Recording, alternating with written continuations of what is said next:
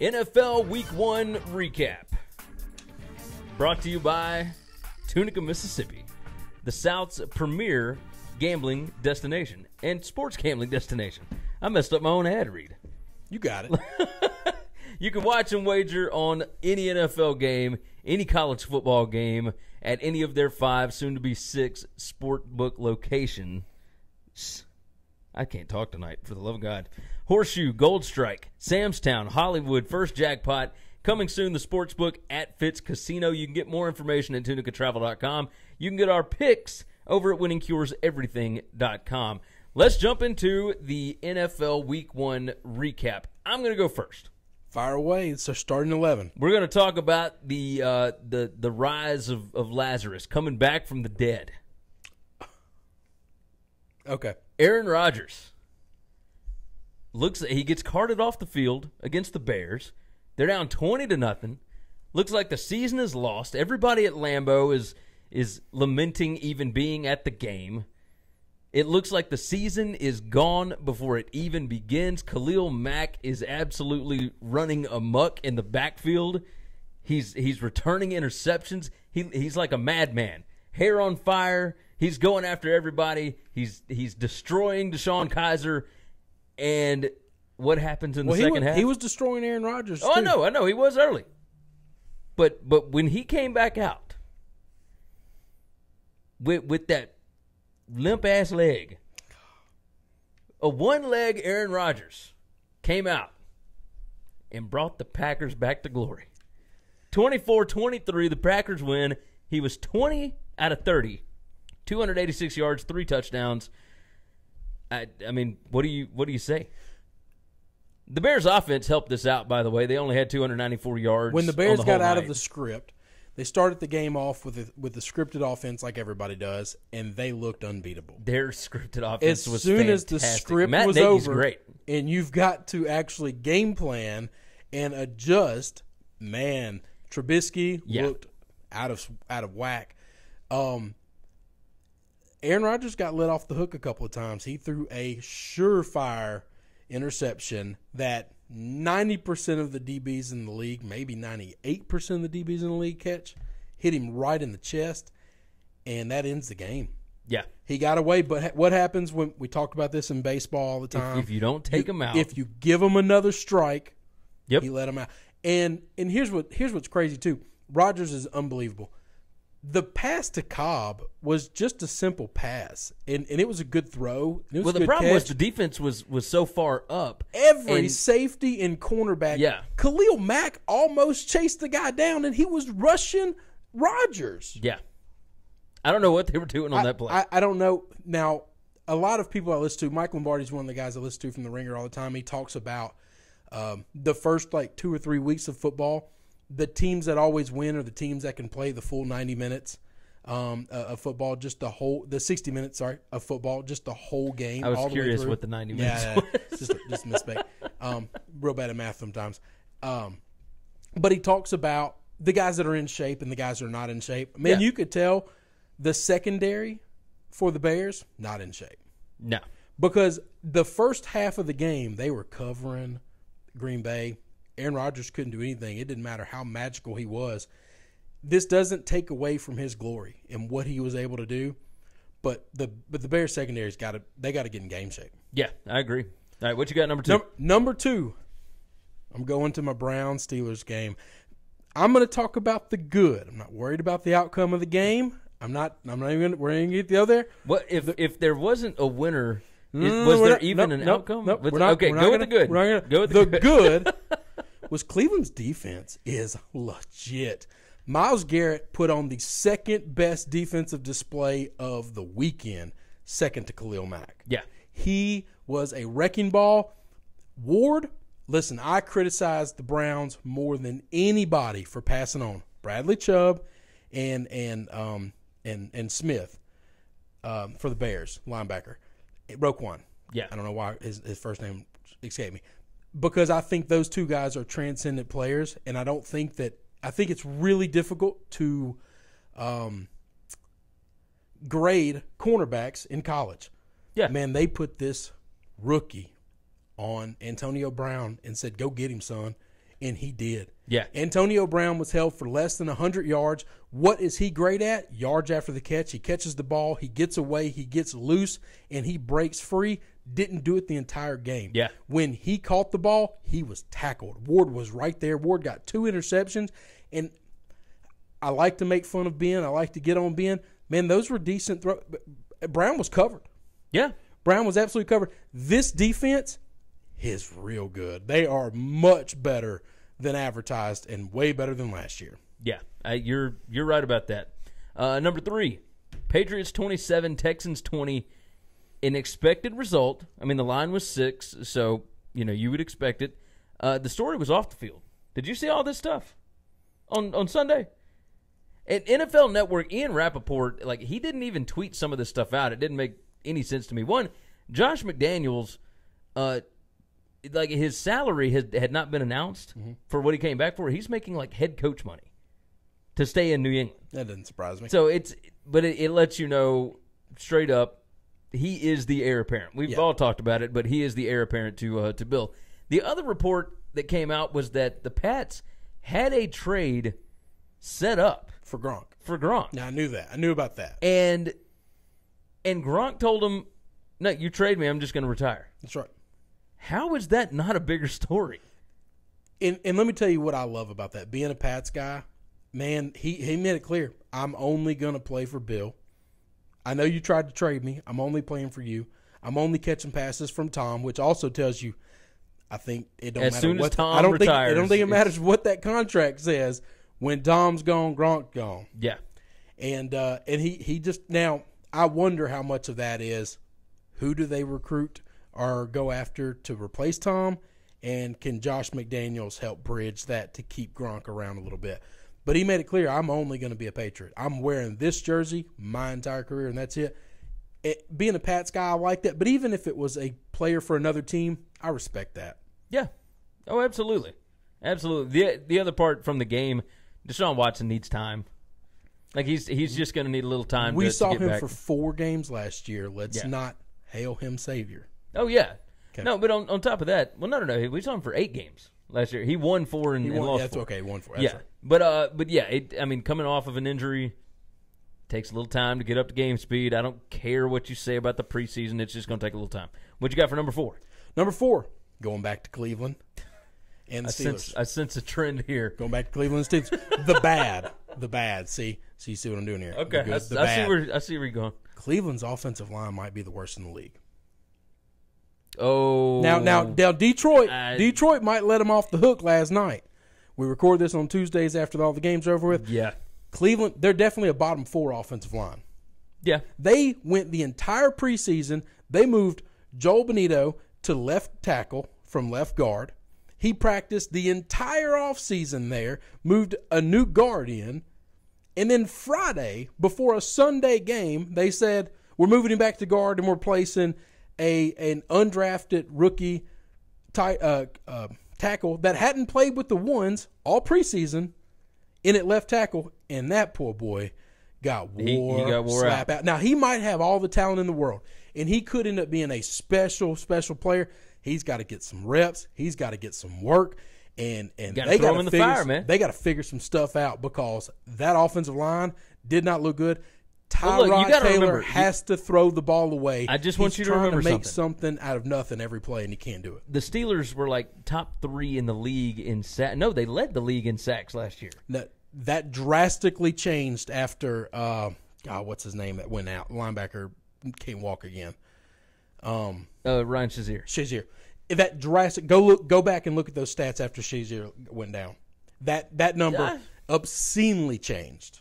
Drastically changed. Ryan Shazier carried that defense. They weren't even close to the same. He is the Luke Kuechly of that defense. When he's gone, they can't play. He's the Joey Bosa of that defense. Okay. Let's talk number 5. You got 5. I could say we can talk about debuting head coaches went 0-7, but blah. Let's talk about Sark and the Falcons.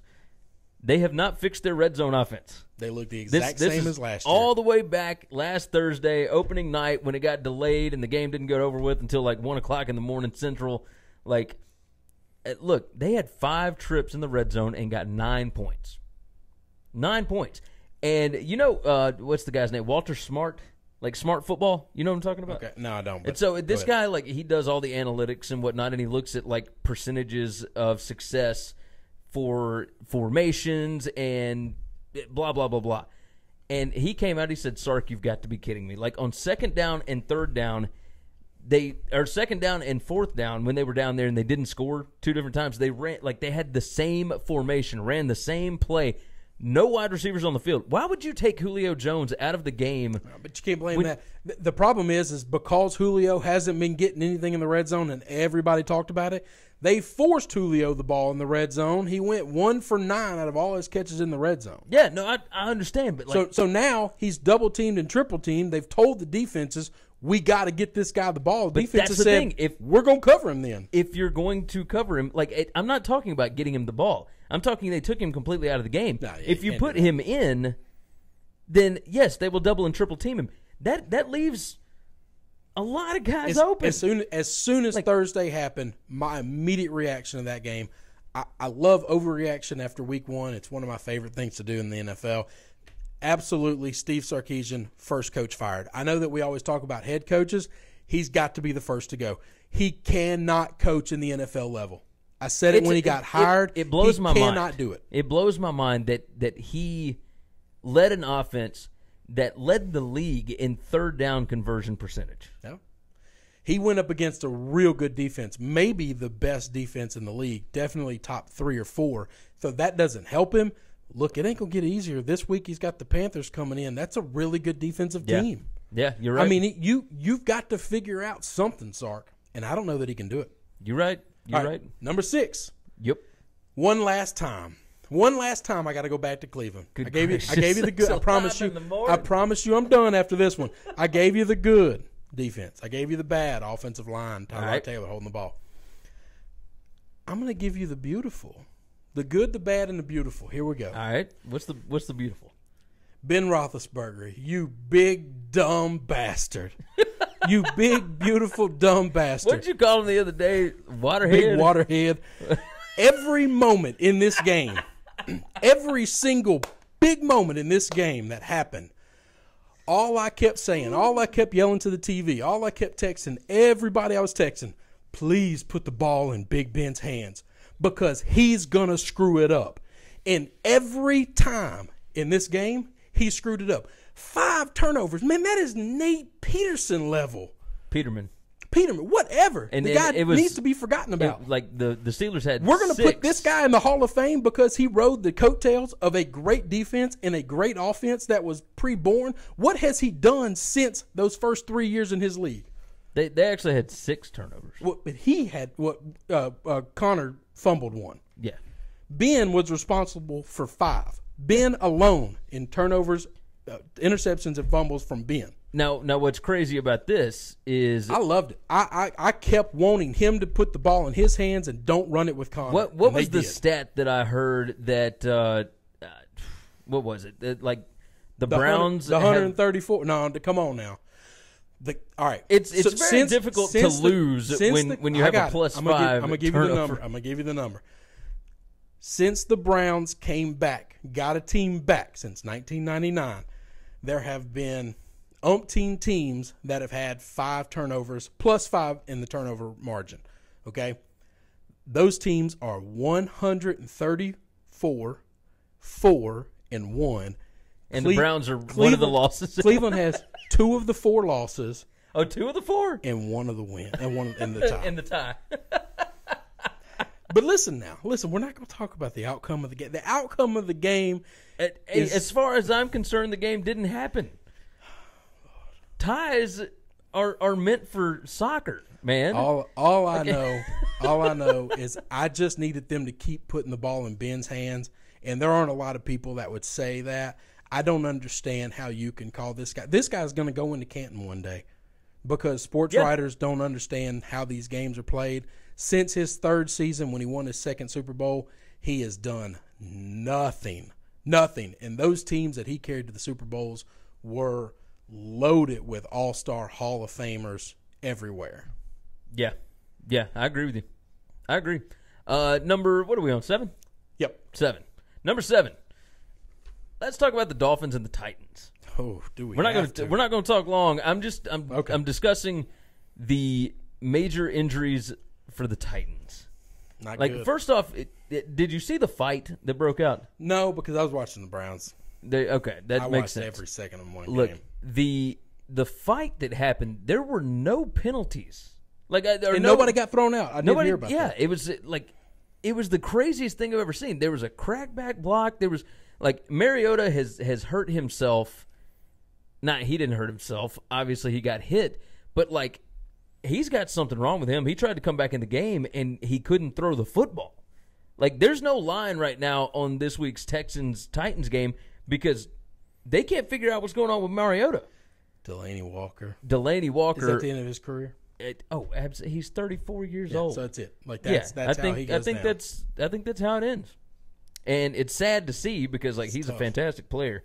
But man, right, Mike Vrabel losing his first game is one thing, right? Losing it that way, it's just tough. Losing happens, but losing and your whole season flashing before your eyes, that's not a good way to go. You got to start and stop the game 4 or 5 times, at least 2 monster breaks. Yeah, and then the game took over 7 hours. Then you possibly lose your quarterback. Yeah, which I think they just need to sit Mariota for a while and let him get healed up. I know that's tough to say. And then you lose Delaney, who's been your most consistent offensive weapon for the last 5-6 years. Yeah, I don't know what's going on, man. That's tough. I don't either. You got number 8. Number 8. We like to do a lot of betting in this thing. So my number 8. Believe that. Fade John Gruden and Jason Garrett all year long, and you're gonna cash money. Those two guys are just an absolute joke. Is it possible for you to fire a head coach after you just gave him $100 million deal? Well, yeah. I mean, if you got enough money, but they can't because they don't have enough money. I don't understand what's going on. I think that Gruden wants to rebuild the franchise. I understand that that's not the most popular thing to say, but I think he doesn't like the pieces that they have, and he wants to build a different team. Is he going to do it around Carr, or is he going to rebuild everything? I think he's just going to rebuild everything. I think he doesn't give a crap about any of this stuff right now. Man, that's I could be hard pill to swallow because in the NFL, you can't rebuild that fast unless you got salary cap. It takes 3-4 years. That's why they wanted assets for Khalil Mack. That's why they wanted. But now we're expecting you're working under the assumption that they're going to hit on all those assets. Oh no, you never know. But I mean, first round picks are a 50-50 shot. They want to trade for some guys. They want to. I just don't think this is the NBA where you can say, "Well, I just want as many chances as I can to get the next, Kobe Bryant or whatever." Oh, I'm with you. I think, look, David Carr has problems. I'll know this. Problems.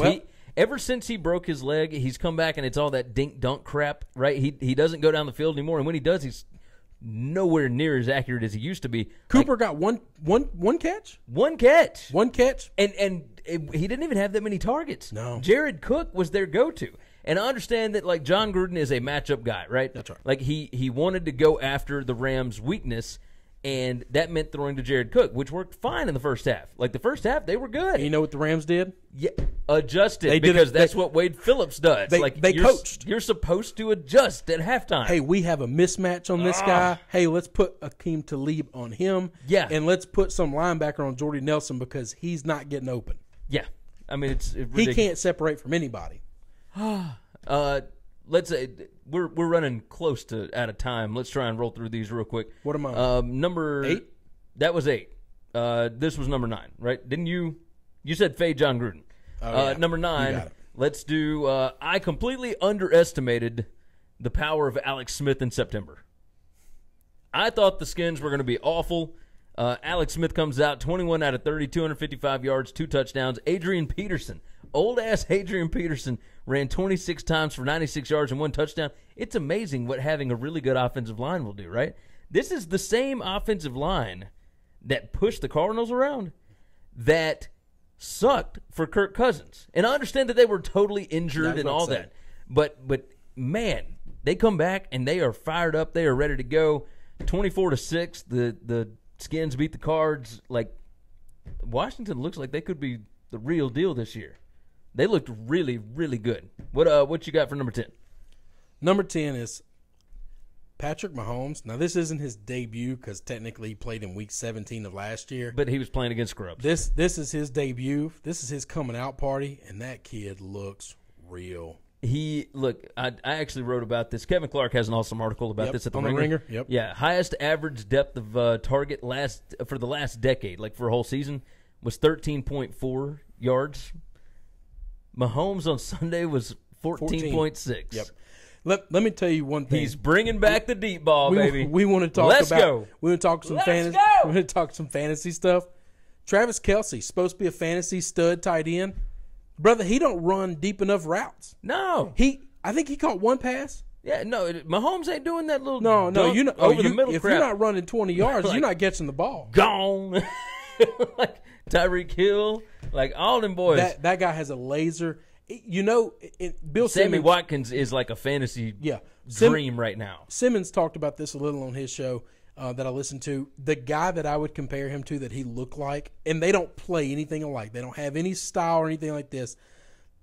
He's got an arm like Brett Favre, man. When the ball comes off his hand, it looks like it got shot out of a cannon. And we say that about a lot of guys. Man, I hadn't seen this because a lot of guys can throw it far, and so we say they have a great arm. Man, no. When his problem is, I don't know. He can throw it far, but it's also a laser. It's a laser. It's a laser. I mean, what do they call it? A frozen rope? Yeah, like it's one of the cliche Favre things. used to always talk about how some of these guys. I mean, he threw a lot of interceptions because he was a gunslinger. But a lot of times DBs couldn't catch his ball because it was just coming too hard. If you're not used to catching it, that might be Kelsey's problem. Probably. Let's close out with some extra points just real fast. Well, you got 11.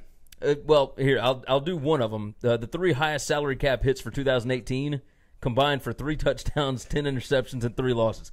Jimmy G went 15 out of 33 for 261 yards, 1 touchdown, 3 picks. Matt Stafford, 27 out of 46, 286 yards, 1 touchdown, 4 picks. Derek Carr, 29 out of 40, 303 yards, 0 touchdowns, 3 picks. That's got to sting when you are paying those dudes that much money. One of those guys has a smidge of an excuse. What, Derek Carr? No, God, no. Well, I mean, his is that he got hurt, but Jimmy G was playing the Vikings. But was playing a legit team, maybe the best team from top to bottom in the entire NFL. Yeah. And without question, one of the top 3 defenses. Well, in the league. Vikings can make anybody look bad. That's anybody that's look bad. So I'm not too worried about that, but the combined, where all of them are the That's biggest right. salary cap hits.